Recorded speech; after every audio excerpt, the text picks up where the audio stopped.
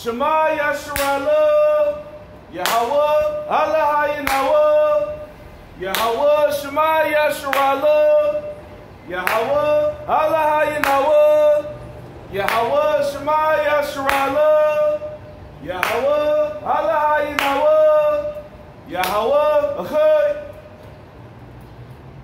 Hear, O Israel, our God is one. Our power is one power. Okay? To you Israelites, which today consists of you so-called Negroes, Latinos, and Native Americans. You are the true Hebrew Israelites according to the Bible. Okay? The 12 sons of Jacob that have been scattered abroad. All right? This world is your captivity, our captivity. Okay? But in due season, we will be ruling again. And we'll be ruling forever. Whether the people want to believe it or not. All right?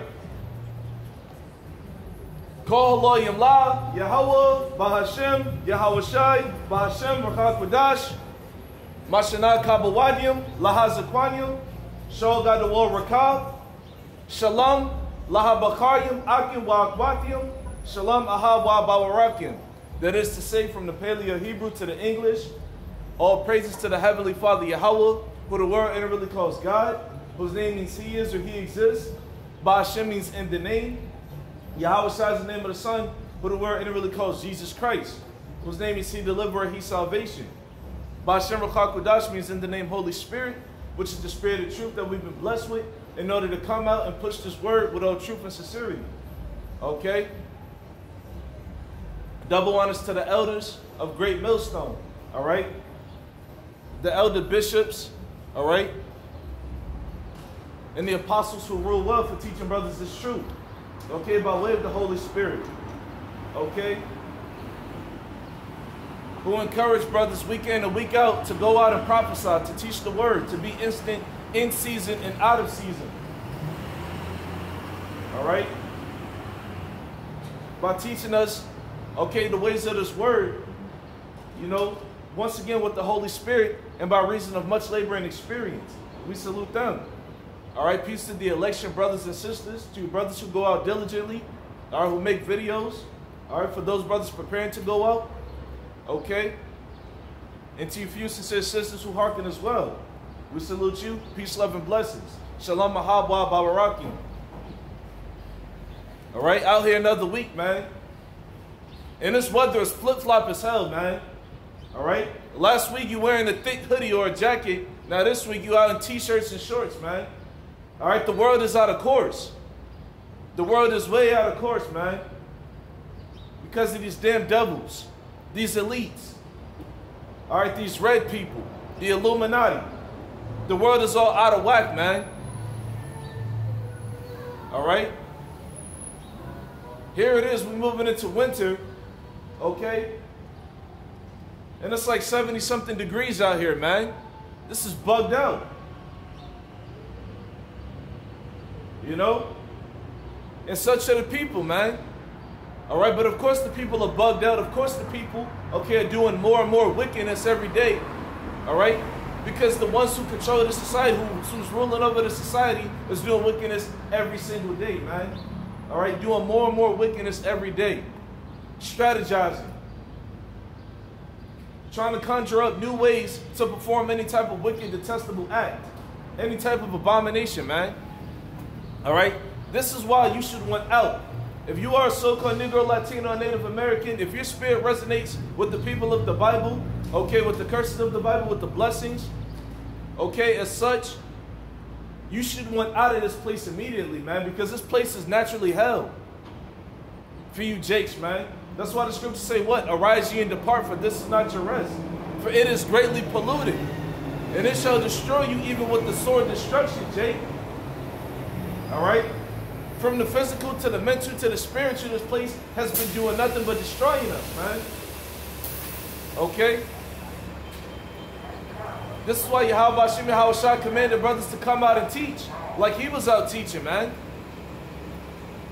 You know? We're supposed to be out making our calling and election sure. We don't want this place to go on no more, man. There's nothing here for you, Jakes.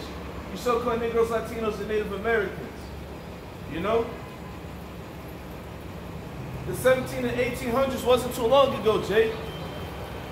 Where they was lynching us, all right? Ravishing our men, women, and children. Feeding us to alligators. It wasn't that long ago, man. And swine. It wasn't that long ago, bro and sis. It was not that long ago. All right? But let Esau tell it, every man is born equal. Everybody is born equal. Let Esau tell it, okay? Everybody was born under the same circumstances, man. Prove it. All right?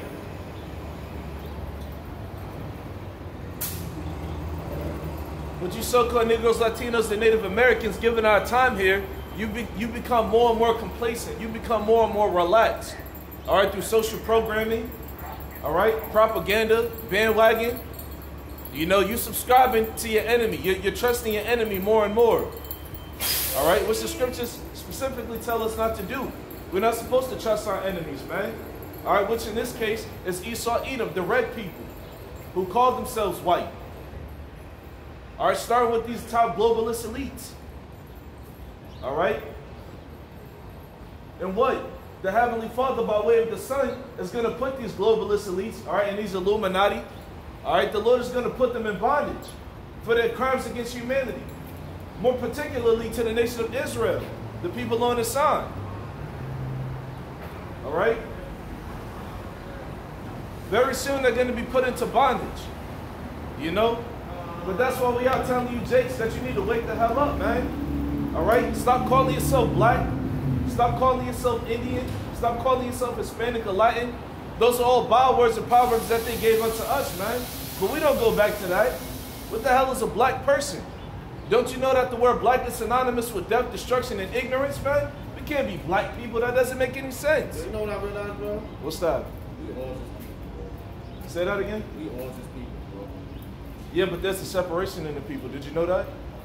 I mean, yeah, no, don't get me wrong. We are people. I hear you. We are all people, you know, but there's a separation in the people. I've been trying to find, I'm going to leave it like this, when people get away, the whole Christian path and all that, the whole have one wives, the whole Constantine and all this shit. I can go to Deuteronomy 21, most of the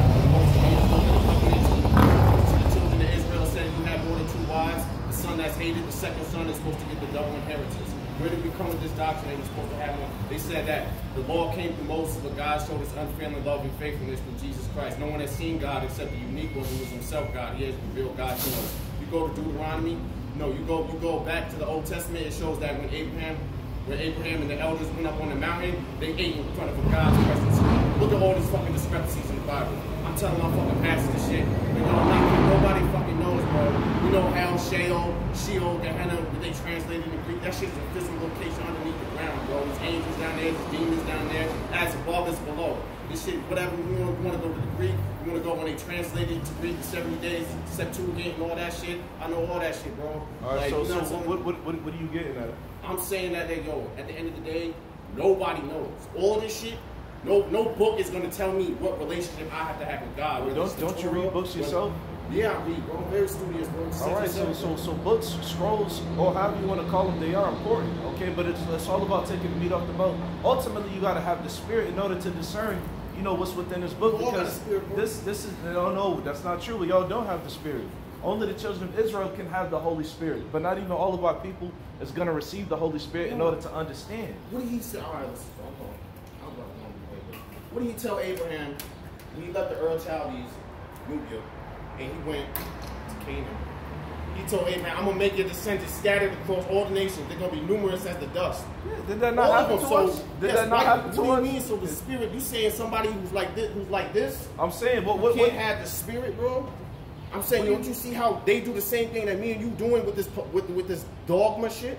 This dogma, my nigga. All right, but you just said, right? Because you just said what, that the children that were scattered, right? Yeah, which is the children of Israel, pursuant to Deuteronomy the 28th chapter.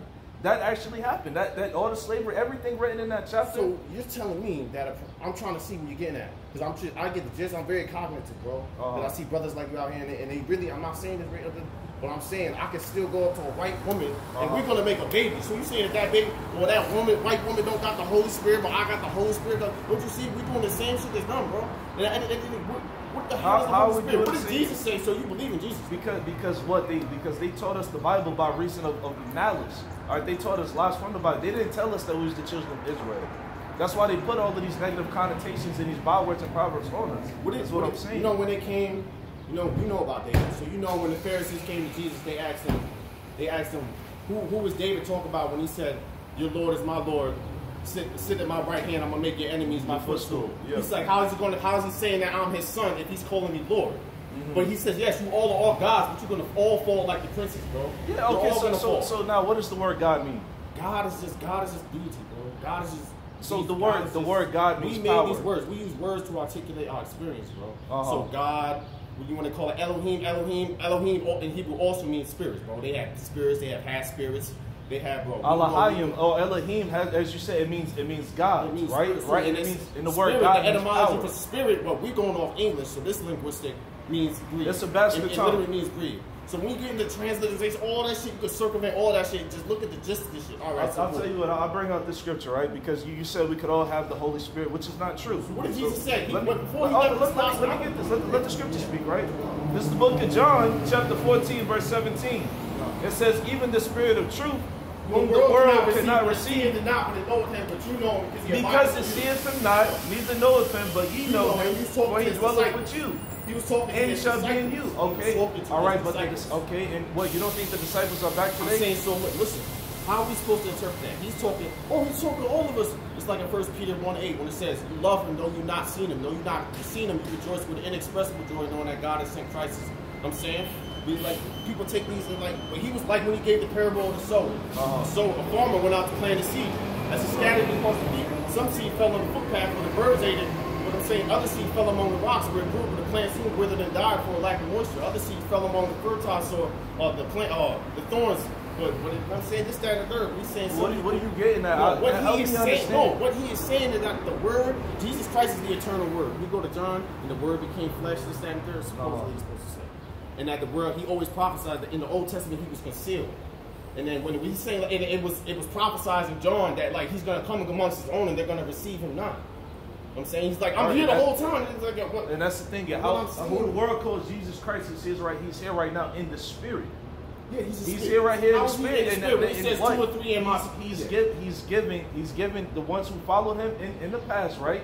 Who came back today, all right, he's giving them the spirit he's giving them the Holy Spirit in order to understand. So you say Jesus is omnipresent, like God? Because how is he supposed to see that? Yeah, you can say omnipresent. So he's omnipresent as in he's in this book right now. Omnipresent means everything. Well, these are the words of the Heavenly Father and the Son. These are the words of our forefathers. So yeah, he is omnipresent. But when he says, what about when he said, none of what I do comes from me? It comes from the Father. All these miracles. He said, anyone who believes me in the miracles that I do, that's true. It does come from the Father. Miracles he will do the next. That's yes, bro. Yes. So how is he saying? But how is he saying that he's not equal with God? I don't want to say he's not. How can the Son of God be equal with God? Well, because he was there in the beginning. He even said that the Pharisees even came in. They're on the same accord. Bro, when they said in the beginning that all things were made through him and without him nothing was made. Bro, go to John. That's like in John 2, bro. He was in there in the present. He was in the beginning, yeah. But I'm trying to say, but when they say like, yo, let anyone who uses the name of Christ depart from iniquity, repentance, sanctification, glorification. We're never gonna ever. So I'm tired of people telling me I have to meet a certain mark. I have to stop indoctrinating me with this sin thing. When the Babylonians took them and they was in captivity, bro, there was a Babylonian god named Sin, bro. All of this Hammurabi, you go to Hammurabi, and when they go these code of ethics that they was indoctrinating people with. The Bible is a compilation of books. That's what that is.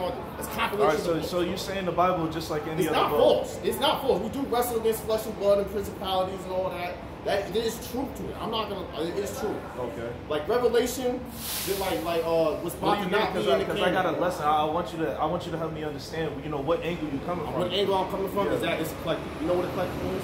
A what? Eclectic means it's derived from different sources. It's derived when they first started calling Christians, and this is a fact. There's other sources you can use to corroborate it that's not in this. This is new translation. This is translation King James. Who the hell is King James? Who the hell is Paul? King James was a man that actually existed. Yeah, he actually existed, but like Paul is the same person that says that, yo, I do what I don't want to do. He's like, what a wretched sinner I am. What a wretched sinner. What's a wretched sinner? I do what I know that Christ is. Oh, wretched man that I am. Yeah. I still sin. But he says, yo, I will wash your sins, your transgressions clean as snow. He's like, I will forgive you of your sins and remember them no more. So it's rhetorical and it's redundant for me to keep on asking forgiveness every time I do something that's not. I'm saying it's not redundant. No, because I'm already forgiven. If I make that declaration and proclamation out my mouth, you're seeking supplication. You're trying to get in good graces with the Most High. We should be doing that all the time. You should be doing that every day. Yeah. Our people, we ought to be praying every single day because we have access to the Father through the Son. By reason of the Son, we have access to the Father. We ought to be praising every day. That's a fact. But you got to know who you're praying to. Listen.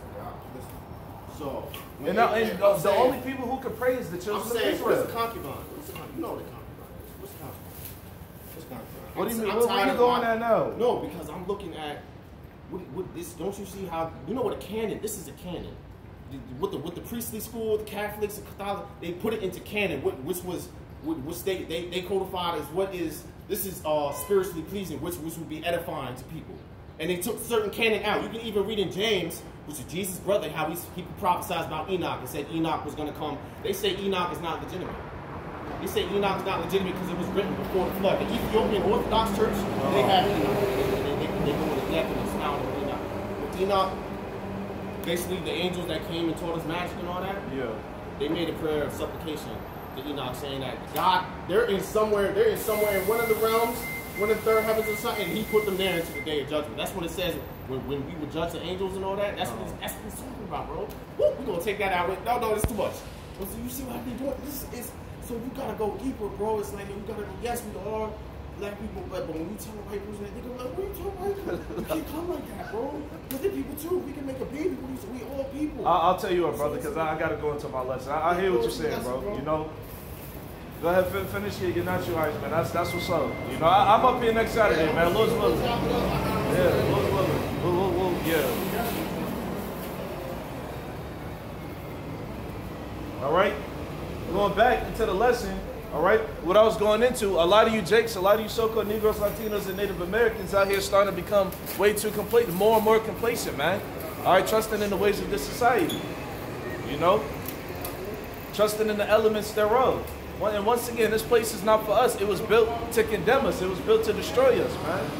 All right? Psychologically, spiritually, physically, you know. Jake is through sauce out here, man. Jake is all the way through out here. All right? This is why we ought to be out teaching the word, man, in all truth and sincerity. All right?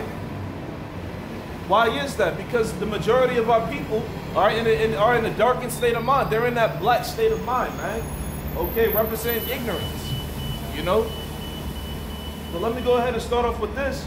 In the book of Matthew, chapter 22, verse 1, it says, And Yahushua answered and spake unto them again by parables, and said, The kingdom of heaven is like unto a certain king, which made a marriage for his son, and sent forth his servants to call them that were bidden to the wedding, and they would not come. Again he sent forth other servants, saying, Tell them which are bidden, Behold, I have prepared my dinner. My oxen and my fatlings are killed, and all things are ready. Come unto the marriage. But they made light of it, and went their ways, one to his farm, another to his merchandise. And the remnant took his servants, and entreated them spitefully, and slew them. But when the king heard thereof, he was wroth, and he sent forth his armies, and destroyed those murderers, and burnt up their city. Then saith he to his servants, The wedding is ready, but they which were bidden were not worthy. Okay? And the ones who are not worthy, okay, is you other Israelites, all right, you Jakes who know that you're Israelites, who know the names of the Heavenly Father, but you're not teaching according to the one and true doctrine, man. All right, you are the servants who are not worthy to take part, all right, in the marriage ceremony, man. okay, to take part in that party, you know. It says, then he said to his servants, the wedding is ready, but they which were bidden were not worthy. It says, go ye therefore into the highways, and as many as ye shall find, bid to the marriage. Okay, so that means what? Go out to the other people, man. Go out to the ones who've been, you know, psychologically and spiritually trodden down by the ways of this world, man, by the ways of this society. Okay? Go out to the highways and the hedges and teach those, man. Okay? Talk to the publicans, talk to the sinners. All right, talk to the homeless, man. All right, talk to the harlots and the prostitutes. All right, the ones who are spiritually trodden down. Okay, go talk to them, you know, and go tell them, well, I'm about to get into it. All right, but basically bid them to the marriage, man. All right, invite them in, you know. Since the ones that was invited to the party are not worthy, all right, since they want to make excuse, all right, to not come to the marriage ceremony, all right, go talk to the other people, man. Go to the lame, the deaf, the blind, all right, the dumb, you know. And I was talking about us at one point in time, man. All right, but because what? We are spiritually maimed. We are spiritually, you know, we are spiritually injured, man. Okay, we were at one point in time, man. We still are. All right, we're sick, you know, and that's why we need a physician. All right, and the scriptures say what? Them that are not sick, all right, need not a physician, you know, because you got a lot of jakes, all right, especially the ones who know that the Israelites, all right, they think that just because, you know, they're getting all the gain and the goods on this side, that they're all right, man. Here it is. You just had Tazaria on a damn interview with no jumper, man. What the hell is up with that? You know? And there's many more of those little shows and podcasts that, you know, these guys who call themselves Israelites jump on, man. But the Lord told us to not have communion with this world. All right? We're not supposed to have communion with this world, man. But it's a good thing. I'll say this. It's a good thing that he's out there, all right, pushing Israel, even though it's not all the way the truth. Okay, but it's a good thing that he's out there pushing Israel, because what? That's going to wake the rest of the elect up. That's going to help wake the rest of the elect up and come into the wisdom, knowledge, and the understanding. All right? So it is a good thing that he's out there, you know, on the No Jumper podcast and so on and so forth. All right? Because what? We need the elect to wake up so we can get out of Dodge, man. So we can get out of Babylon, which is spiritual, which is America. All right? We want to get up out of here, man. All right? So all you jakes out there, all you Israelites, you know, who's going out to these podcasts and, you know, you're going out to these big, you know, events, all right? Trying to get in good with these well-known people. Yeah, you doing your job, all right? But you're doing your job wickedly, man. You're doing your job deceitfully, you know? But the point is, you're getting Israel more and more known, all right? We're going back to the scripture, Matthew 22:9. It says, go ye therefore into the highways, and as many as ye shall find, bid to the marriage. So those servants went out into the highways and gathered together all, as many as they found, both bad and good. And the wedding was furnished with guests. Okay, so now the marriage ceremony, okay? The marriage ceremony is what? It's being filled up, all right? The halls is being filled up with people, man. Okay? It says what? Verse 11, Matthew 22:11. And when the king came in to see the guests, he saw there a man which had not on a wedding garment. And he saith unto him, Friend, how camest thou in hither, having not a wedding garment? And he was speechless. Then said the king to the servants, Bind him hand and foot, and take him away, and cast him into outer darkness, and there shall be weeping and gnashing of teeth. Okay? And the garments represents the truth, man. All right? You can't fully and wholeheartedly come into the spirit of Yahweh Hashem Yahweh Shai and not have the understanding of the scriptures. All right? Because that's what the wedding garment represents. That spirit of truth. Which I was telling that Jake that the world cannot receive it, man. All right? Not even all of Israel is going to get the spirit of truth, man. That Rakak Wadash, the Holy Spirit. Okay? That's what I was trying to tell that drunk Jake when he came up here. All right? With his immaculate speech. All right? But he's a drunkard, man. You can tell he reads a lot of books. All right, but going back to the point, all right, the Lord said what? You know, if you don't have your garments on, you're going to get cast out into outer darkness, man. So what? If you don't have this truth, all right, by the time the ceremony, all right, is prepared and things of that nature, you're gonna get thrown out into outer darkness, man. All right, you're gonna get destroyed. All right, and that marriage ceremony is talking about when Yahweh Shai comes back, all right, and delivers the elect, the 144,000 and the 1/3. Okay. So in the time of who the world calls Jesus Christ's visitation, we have to have our spiritual garments on, man. All right. As a matter of fact, let me get this real quick. All right. Because this truth is important, man. And once again, not everybody can receive it. That's why a lot of people are about to bug out. You see the times we're moving into, all right?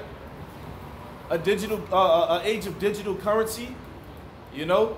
These banks taking people's money, all right? These mass shootings going on. Look at what happened in Maine, bro. All right? It's getting more and more violent out here. And a lot of people is not going to be able to understand why, but this is why the prophets are out. This is why we need to be, you know, teaching the truth. Okay? But let me get this real quick.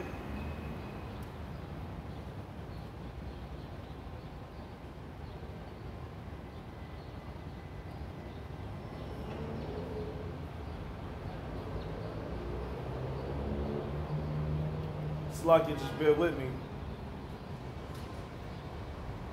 This is the book of Revelation, chapter 16, verse 15. It says, "Behold, I come as a thief.